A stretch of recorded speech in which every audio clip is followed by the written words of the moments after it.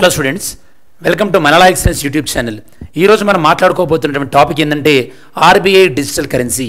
ఈ యొక్క RBI digital currency మనకి 1 నవంబర్ నుంచి అందుబాటులోకి వచ్చింది.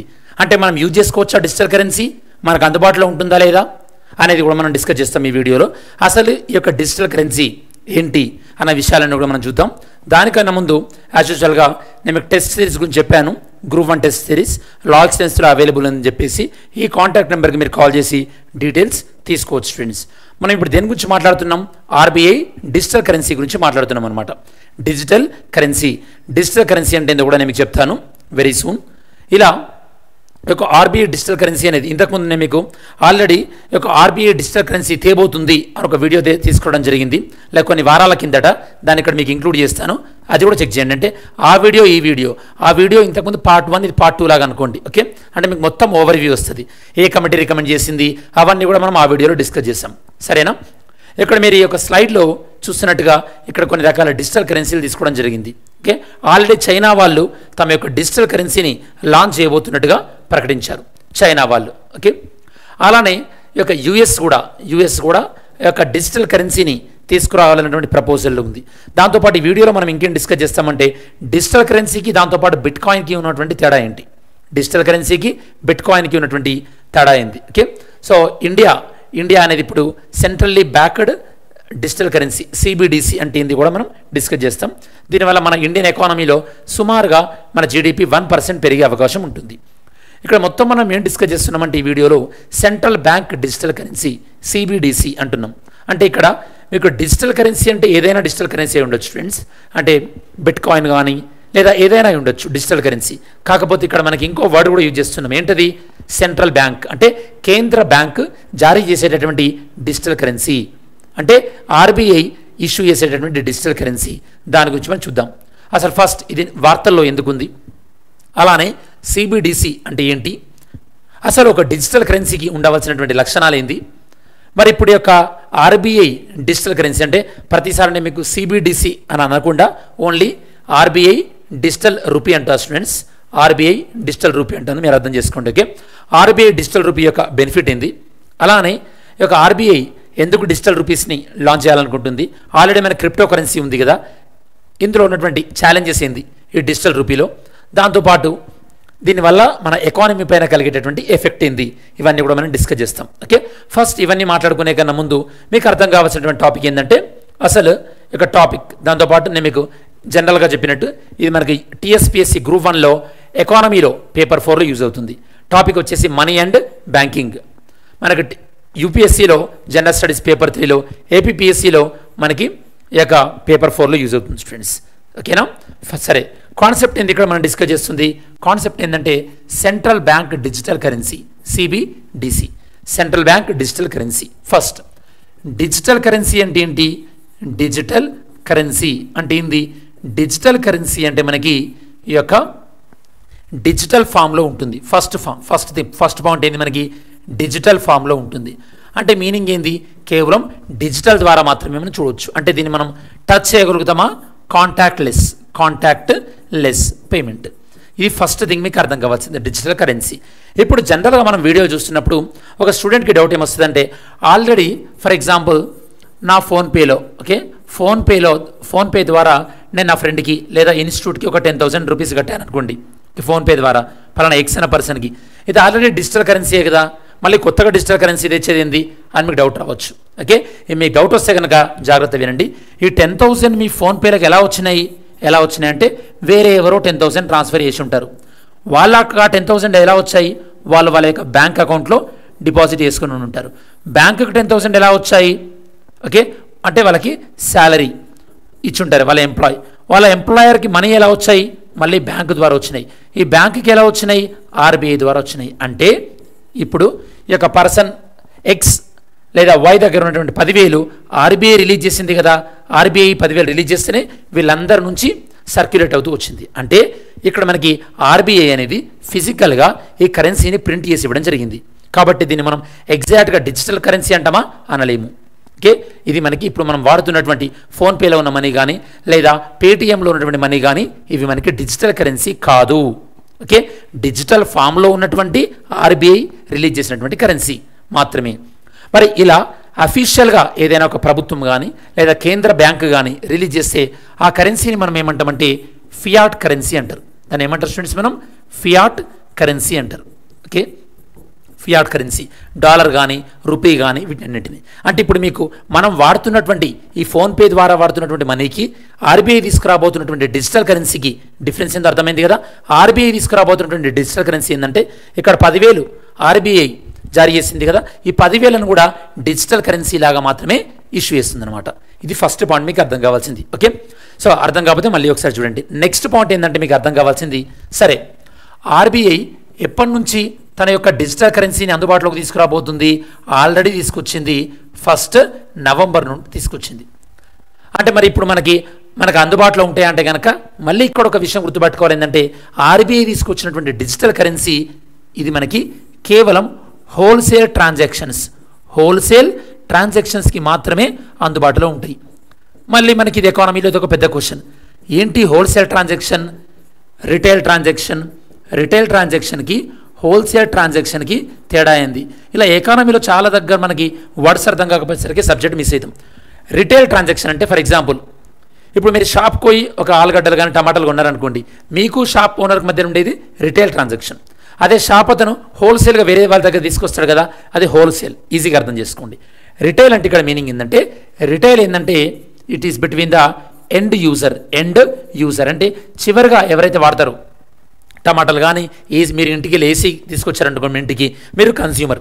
ఓకే, అలా చివరి యూజర్ వాడినట్టయితే దాన్ని రిటైల్ ట్రాన్సాక్షన్ అంటారు అనమాట.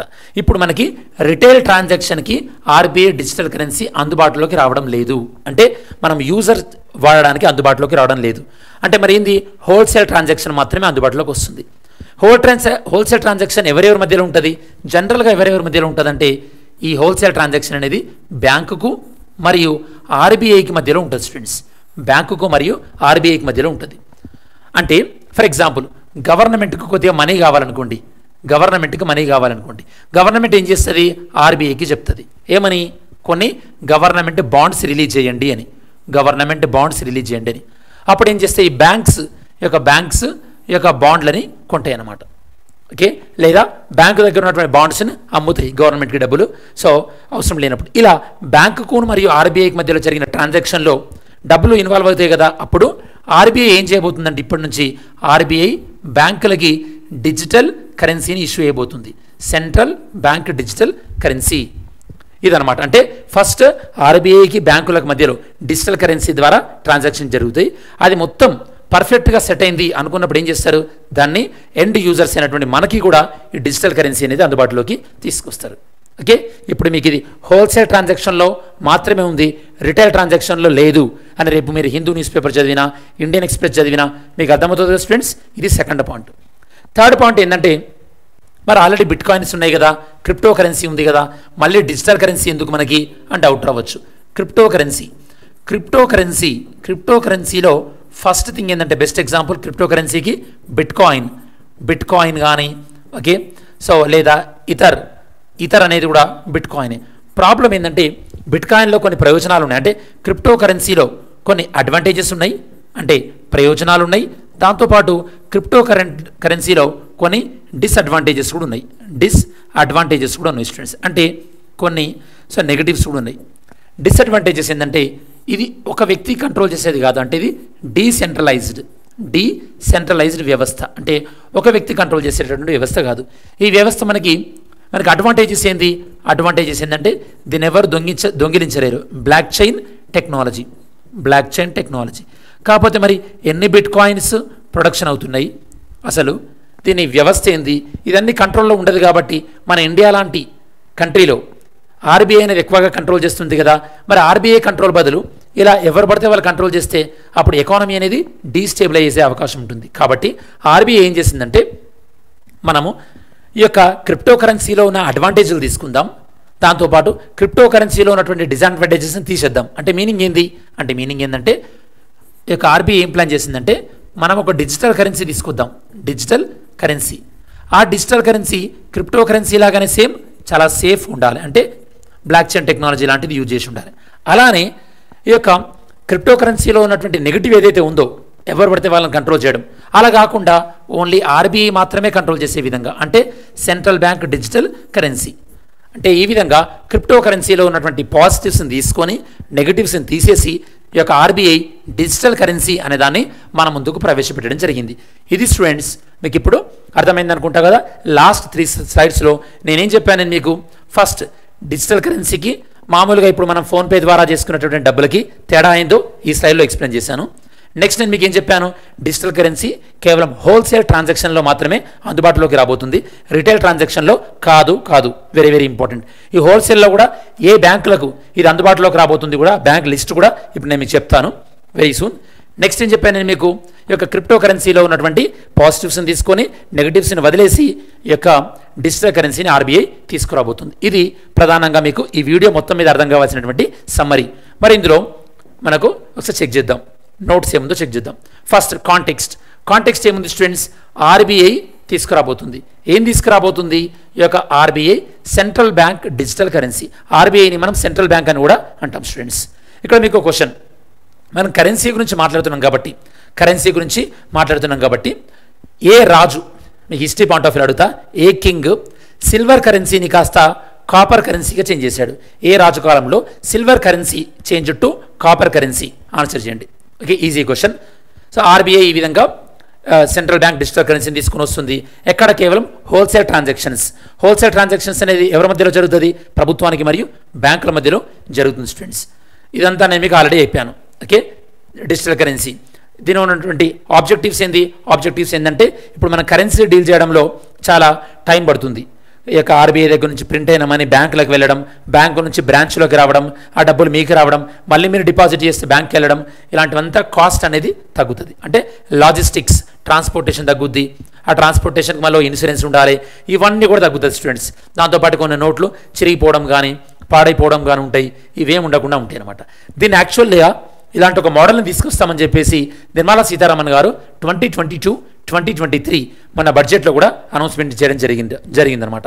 ఓకే, నెక్స్ట్ ఆల్రెడీ కొన్ని కంట్రీస్లో ఇలాంటి డిజిటల్ కంట్రీస్ తీసుకొచ్చారు. లైక్ ఈ యొక్క బహమియాన్ శాండ్ డాలర్. ఓకే, బహమనీ వాళ్ళు. So I mean this Bahrain are బహమేనియన్ islands both వీళ్ళు తీసుకురావడం జరిగింది. దాంతోపాటు జమైకా వాళ్ళు జామ్డెక్స్ తీసుకురావడం కూడా జరిగింది స్టూడెంట్స్. ఫియాట్ మనీ చెప్పాను, ఏదైతే కనుక ఆర్బీఐ గవర్నమెంట్ సపోర్ట్ ఇస్తుందో దాన్ని ఏమంటారు? ఫియాట్ మనీ అంటారు. ఈ డిజిటల్ కరెన్సీ యొక్క ఫీచర్స్, లక్షణాలు ఏంది? High security, like block chain technology లాంటిది యూజ్ చేస్తాం. ఇది ఐడెంటిఫై చేయొచ్చు, ప్రతి రూపీని కూడా ఐడెంటిఫై చేయొచ్చు. ఎందుకంటే సేమ్ లైక్ ప్రతి ఒక్క డిజిటల్ కరెన్సీ మీద ఒక యూనిక్ కోడ్ అని ఉంటుంది. దానివల్ల ఏం జరుగుతుందంటే ఈ యొక్క కరెన్సీ ఎవరి దగ్గర నుంచి ఎవరికి వెళ్తుంది అంటే కరెన్సీ ట్రాక్ చేయడం అనేది ఈజీగా ఉంటుందన్నమాట. ఓకే, అలానే సెంట్రల్ బ్యాంక్ కంట్రోల్లో ఉంటుంది కాబట్టి ఏం జరిగినా కూడా సెంట్రల్ బ్యాంకే బాధ్యత వహిస్తుంది. ఇది ఈజీగా ట్రాన్స్ఫర్ చేసుకోవచ్చు ఒక పర్సన్ నుంచి ఇంకో పర్సన్లోకి. ఇవన్నీ కూడా అంటే ఇంతకుముందు ఎందుకోసం మనం ఈ యొక్క డిజిటల్ కరెన్సీని తీసుకొస్తున్నామో చెప్పాను మీకు ఆల్రెడీ. ఇందులో ఛాలెంజెస్ కూడా డిస్కస్ చేయడం జరిగింది. ఆ ఛాలెంజెస్ని మనం కౌంటర్ చేస్తే అంటే ఇప్పుడు ప్రస్తుతం ఉన్నటువంటి కరెన్సీలో ఉన్నటువంటి ప్రాబ్లమ్స్ని సాల్వ్ చేయడమే దీనివల్ల కలిగేటటువంటి బెనిఫిట్స్. ఓకే, అంటే కరెన్సీని ఈజీగా ట్రాన్స్ఫర్ చేయొచ్చు, దాంతోపాటు అందరికీ కూడా కరెన్సీ వెళ్ళే అవకాశం ఉంటుంది. ఇదనమాట. క్రిప్టో కరెన్సీ కాకుండా సిబిడిసి ఎందుకు నేను మీకు ఆల్రెడీ చెప్పాను. క్రిప్టో కరెన్సీ కొంతమంది కంట్రోల్లోనే ఉంటుంది. అంటే గవర్నమెంట్ బ్యాకప్ ఉంటుందా? ఉండదు. కాబట్టి మన వాళ్ళు ఆర్బీఐ యొక్క డిజిటల్ కరెన్సీ వైపు వెళ్తుంది. అలానే క్రిప్టో కరెన్సీ దీన్ని ఎవరైనా ప్రొడక్షన్ చేయొచ్చు కాబట్టి మార్కెట్లో ఎక్కువ మనీ రావచ్చు, లేదా మార్కెట్ నుంచి తక్కువ మనీ రిలీజ్ అవ్వచ్చు. అలాంటి చేంజెస్ అనేవి ఇక్కడ ఉండదు అనమాట, ఎందుకంటే ఆర్బీఐ అనేది కంట్రోల్ చేస్తుంది కాబట్టి. అలానే క్రిప్టో కరెన్సీ ఏ అవసరాల కోసమైనా వాడచ్చు, అంటే మనీ లాండరింగ్ జరిగే అవకాశం ఉంది. ఇక్కడ మనీ లాండరింగ్ లాంటివి జరిగే అవకాశం తక్కువ ఉంటుంది, ఎందుకంటే ఇక్కడ ఒక రెగ్యులేషన్ అనేది ఉంది కాబట్టి. ఓకే, ఇందులో ఛాలెంజెస్ ఏంటి స్టూడెంట్స్? డిజిటల్ కరెన్సీ ఇది కూడా మనకి రేపు group 1 point of view important. ఏం ఛాలెంజెస్? డిజిటల్ అనగానే ఫస్ట్ మనకి ఏం గుర్తు రావాలి? Cyber security challenge. దాంతోపాటు మన ఇండియాలో డిజిటల్ కరెన్సీ వాడేటటువంటి లిటరసీ, అంటే ఈ యొక్క పరిజ్ఞానాన్ని కలిగి ఉన్నటువంటి ప్రజలు చాలా తక్కువ మంది ఉన్నారు, అంటే డిజిటల్ లిటరసీ అనేది ఎక్కువగా లేదు. దాంతోపాటు ఈ యొక్క సైబర్ సెక్యూరిటీ వల్ల వచ్చేటటువంటి ప్రైవసీ ఇష్యూస్, దాంతోపాటు ఈ యొక్క బ్యాంక్స్ అనేవి మధ్యలో ఉండవన్నమాట. దానివల్ల ఏమవుతుందంటే కొన్ని బ్యాంకుల ద్వారా కలిగేటటువంటి సర్వీసెస్ ఏవైతే ఉంటాయో అవి ఫ్యూచర్లో అందుబాటులో ఉండవన్నమాట.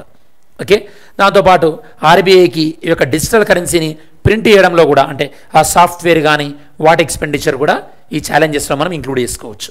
ఓకే, అఫ్ కోర్స్ ప్రతిదానికి ఛాలెంజెస్ అనేవి ఉంటాయి స్టూడెంట్స్, నేను మీకు ఆల్రెడీ ఎక్స్ప్లెయిన్ చేశాను అంటే కాన్సెప్ట్ చెప్పేటప్పుడే. ఆర్బీఐ అనౌన్స్మెంట్, ఆర్బీఐ 9 బ్యాంకులని సెలెక్ట్ చేసిందని చెప్పాను కదా, స్టేట్ బ్యాంక్ ఆఫ్ ఇండియాను ఈ కాన్సెప్ట్ కోసం, bank of Baroda, union bank of India, HDFC bank, ICICI bank, Kotak Mahindra bank, yes bank, IDFC first bank and HSBC వీళ్ళని సెలెక్ట్ చేయడం జరిగింది. ఈ 9 బ్యాంకులని సెలెక్ట్ చేయడం జరిగింది స్టూడెంట్స్. వీళ్ళు ఆర్బీఐతోని ఈ యొక్క డిజిటల్ కరెన్సీలో వాళ్ళ యొక్క ట్రాన్సాక్షన్ని సెటిల్ చేసుకుంటారు అనమాట. మరి వే ఫార్వర్డ్ ఏందంటే కనుక ఈ యొక్క బ్యాంకులలో మంచి సెక్యూరిటీ సిస్టమ్ని ప్లేస్ చేసుకొని 9 బ్యాంకులలో ప్లేస్ చేసుకొని ఈ యొక్క ఆర్బీఐ మరియు బ్యాంక్స్ క్లోజ్ కోఆపరేషన్తో ఈ పైలట్ ప్రాజెక్ట్ని సక్సెస్ చేసినట్టయితే కనుక మన ఇండియాలో డిజిటల్ కరెన్సీకి చాలా ఫ్యూచర్ ఉంది అని మనం చెప్పొచ్చు. దీని ద్వారా కూడా మనం ఫినాన్షియల్ ఇంక్లూజన్ అంటే ప్రతి ఒక్కరిని కూడా బ్యాంకింగ్ వ్యవస్థలోకి తీసుకొచ్చే విధంగా మనం తీసుకురావచ్చు ఫ్రెండ్స్. ఓకే, మనకు వే ఫార్వర్డ్. దాంతోపాటు ఈ డిజిటల్ కరెన్సీ విషయంలో ఈ యొక్క ఆర్బీఐకి మరియు సెబీకి, ఆర్బీఐకి, నాబార్డుకి ఇలా వేరియస్ రెగ్యులేటర్స్ అంటే నియంత్రణ సంస్థలు ఉంటాయి కదా, వాటి మధ్యలో కూడా ఏవైనా మిస్అండర్స్టాండింగ్స్ ఉన్నా లేదా వాటి మధ్యలో కూడా రూల్స్ ఏమైనా డిఫరెన్స్ ఉన్నా కూడా అవి కూడా సార్ట్అవుట్ చేసి దీన్ని మనం మంచి ఇంట్రడ్యూస్ చేసి సక్సెస్ చేసినట్టయితే కనుక ఇండియాలో ఫ్యూచర్లో ఫినాన్షియల్ ఇంక్లూజన్ని మనం మరింతగా ముందుకు తీసుకురాగలుగుతాం అని కంక్లూజన్ ఇవ్వచ్చు ఫ్రెండ్స్. మరి నేను మనం డిస్కస్ చేసాం నైన్త్ షెడ్యూల్ యాడ్ చేసినప్పుడు మనకు ఉన్నటువంటి మినిస్టర్ ఎవరు, ప్రైమ్ మినిస్టర్ ఎవరు అని, జవహర్లాల్ నెహ్రూ గారు అప్పుడు ఉన్నటువంటి prime minister students. Okay, next question, retail direct scheme and integrated ఓంబర్స్మన్ scheme have been launched by which organisation? వీటిని లాంచ్ చేసినటువంటి ఆర్గనైజేషన్ ఏంది? ఆన్సర్ చేయండి.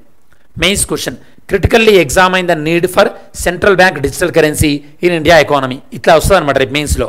అంటే మన భారతదేశ ఆర్థిక వ్యవస్థలో సెంట్రల్ బ్యాంక్ డిజిటల్ కరెన్సీ ఎందుకు అవసరమని అనుకుంటున్నారు? అప్పుడు నేను మీకు ఇందాక చెప్పిన కంటెంట్ మొత్తం కూడా రాయాలి. సెంట్రల్ బ్యాంక్ డిజిటల్ కరెన్సీ అంటే ఏంది, ఇప్పుడున్న వ్యవస్థలో ఉన్నటువంటి ప్రాబ్లమ్స్ ఏంది, దీని యొక్క ఆవశ్యకత ఏంది, దీన్ని కలగజేయడం వల్ల ఉండేటటువంటి ఈ యొక్క యూజెస్ ఏంది, దీనిలో ఉన్నటువంటి ఛాలెంజెస్ ఏంటి, ఇవన్నీ కూడా మనం రాయాల్సి ఉంటుంది అనమాట. ఓకే, ఇది స్టూడెంట్స్ ఓవరాల్గా మనం ఈ వీడియోలో డిస్కస్ చేసినటువంటి కాన్సెప్ట్స్ అండ్ డిజిటల్ కరెన్సీకి సంబంధించినటువంటి సమగ్రమైన విశ్లేషణ.